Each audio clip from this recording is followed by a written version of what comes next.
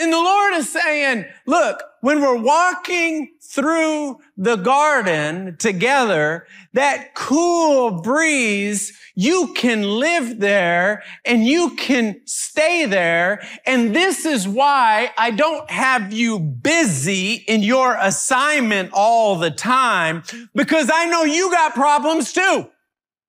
I know you have hopes too. I know you have dreams too.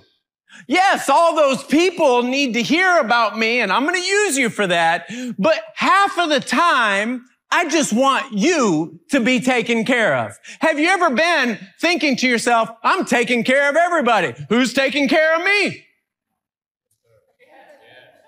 The Lord says, look, I got times where I'm going to take care of you.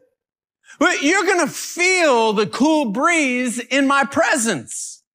And to connect with that presence, what it requires is you can connect that fast. I'm not using Christianese of just saying, connect with God. And everybody's like, of course I want to connect with God, but how do I do that?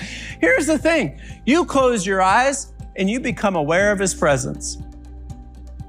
You become aware of His presence. You are connecting with God at that moment.